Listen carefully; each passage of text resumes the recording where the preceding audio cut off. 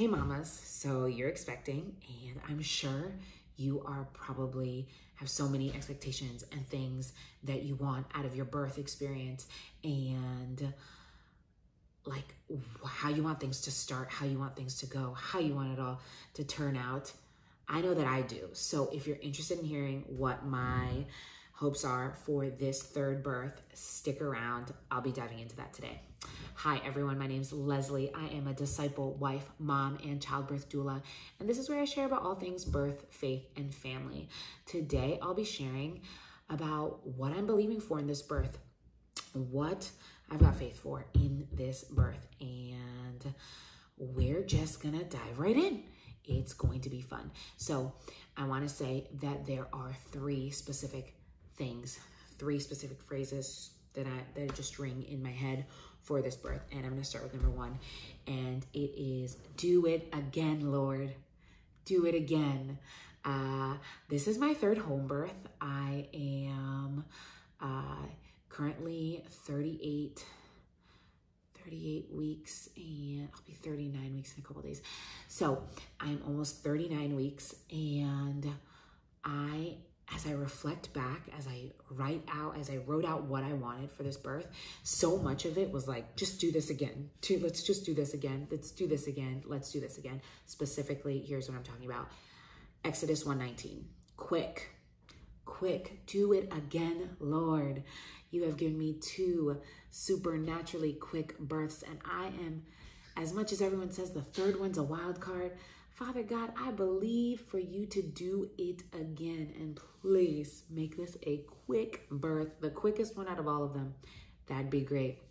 Also, if you guys have ever heard me talk about my births, listen to any of my past birth stories, I will tell you that I did not suffer during any of them.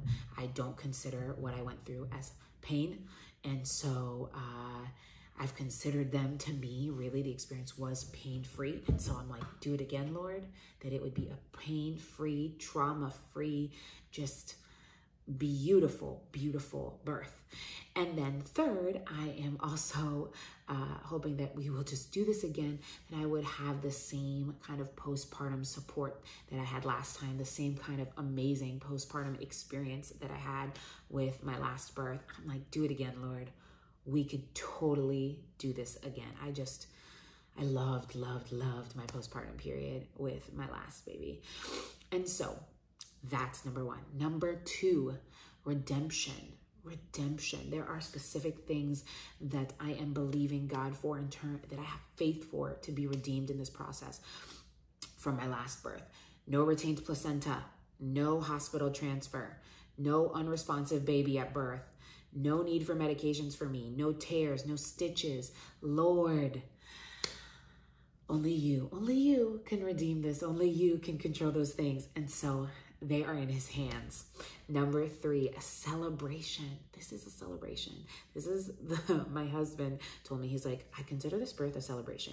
And I've been going with it. And I'm like, well, what makes a good party? Well, the music, the people, and the presence, right? So we're going to do all of those. Number one, worship.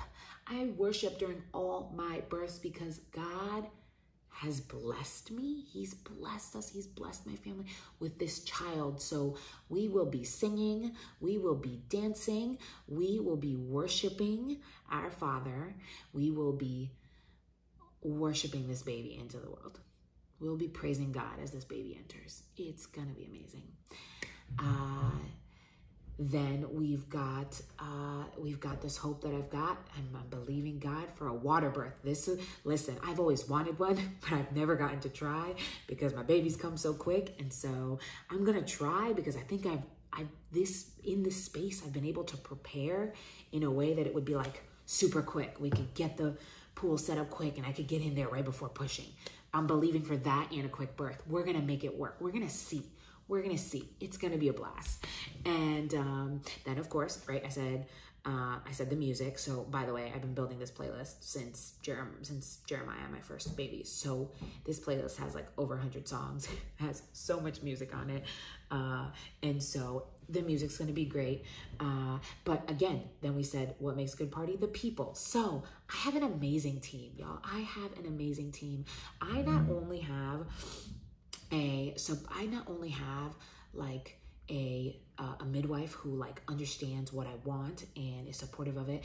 I have a Christian, Holy Spirit filled doula who is gonna be there with me. I have a prayer group, a small prayer group, who will be advised when I go into labor so that they can pray for me while I'm in labor, because with my last one, when things started going, like I had to have hospital transfer and everything like that, my husband had to contact like everybody separately. So this time I just made a prayer group that is just like our small, close friends and family to pray for us while we're in labor. And so I'm so excited about that. And I have the best husband ever in Richard. So I am so excited. He is so excited. And so that is just great. And on top of that, I have God the Father, who's the parent that I seek to emulate in everything, including in bringing life into the world, right? Like, who better to learn from than the Creator?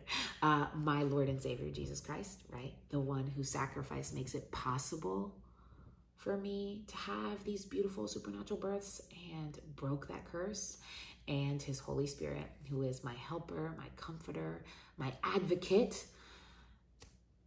They'll be filling the place. So we got a full house. We got a full house for this here celebration. And when we talk about the presents, I mean, what greater gift than a child? And on top of that, the gender's a surprise. So we're going to get a surprise, right? Pretty sure I know what it is, but still, it's going to be a surprise. So I'm excited about that. So there we have it. We have Do It Again, Lord, Redeem It, and Let's Celebrate. That's what we're going to do. Now, I'm not going to dwell on the attacks that have come up during this pregnancy because the devil deserves no airtime, but I will share that I have been so encouraged by David and his song when he was attacked. And so I want to share just a couple verses with you. Psalm 27:1. The Lord is my light and my salvation. Whom shall I fear? The Lord is the strength of my life. Of whom shall I be afraid? No one, no thing. God's got us, mamas. We have nothing to fear when it comes to birth. That is why we birth by faith. We have nothing to fear because God is faithful and God is good. And the psalm ends like this. I would have fainted had I not believed I'd see the goodness of God in the land of the living. Wait on the Lord, be of good courage, and he shall strengthen your heart. Wait, I say, on the Lord. That is Psalm 27, verses 13 and 14. So that's what we're doing. We are waiting on the Lord. Your timing is perfect, Father, and so we trust you. We're trusting him for this baby. We're trusting him for this birth. He has never not seen us through. And so it's going to be amazing. So expect a full-on birth story video afterwards. But for now, I'm leaving you with that. I hope that you will also seek God in your birth, and that you will also find faith for the things that he has for you, the blessings that he has for you through this process. And on this very, very special day, I am praying for y'all. I hope that you have beautiful supernatural birth experiences. If you have any questions, comments, any specific prayer requests, leave those down in the comments down below. I would love to be praying for you and for your babies. Take care. God bless you. And I will see you in the next one. Bye.